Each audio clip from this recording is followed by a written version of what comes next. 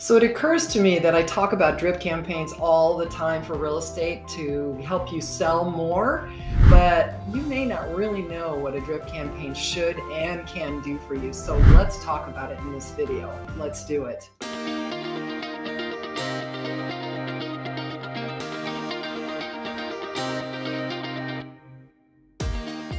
This is pretty standard. I show this to everybody every time I do this. So you have sales statistics. You need to stay in front of your people. You just flat out do, because you can see that without it, you've got different ways to communicate. You got text, you got phone, you got email, you got voicemail drops, you got, believe it or not, social media. Your posts on social media count too.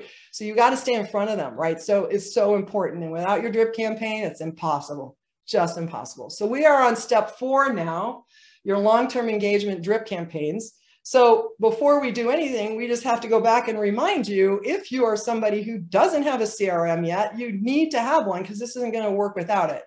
Can you go and get emailing service? Yes, you can, but you're not going to have all of the stuff in one place. You're going to want to manage and track all your business, and emailing services don't allow you to really do what you need to do.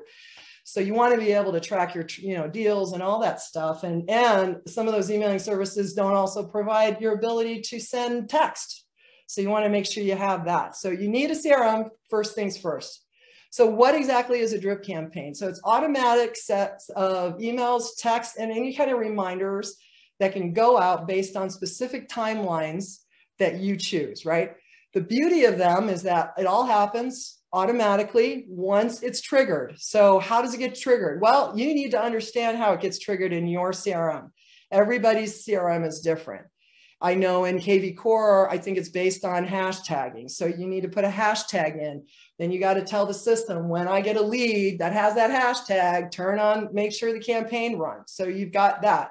In our system, it's set up at the time the lead comes in, it dumps straight in. We just say, that lead from that source, go to this drip campaign, and we zap it in. So it just depends on what it is. Unless it's one of our landing pages, which automatically we just go in and say, turn on this campaign when we're setting it up. It's that easy, right? So, but you have to know what that is.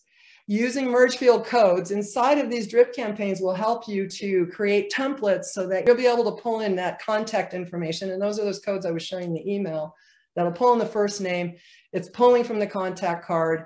So it's tracking, it's pulling it in automatically. So you never put anybody's personal information in these templates because it's personal to that person. You want it to work for everybody.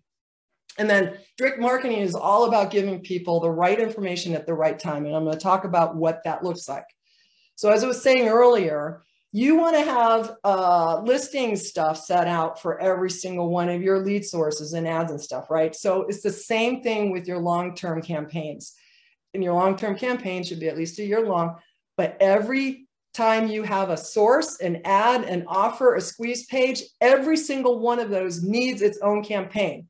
And you're probably thinking, oh my God, I want to kill myself if I got to create all this. Well, what I suggest you do is just create a couple of really good, strong ones, and then you can edit those.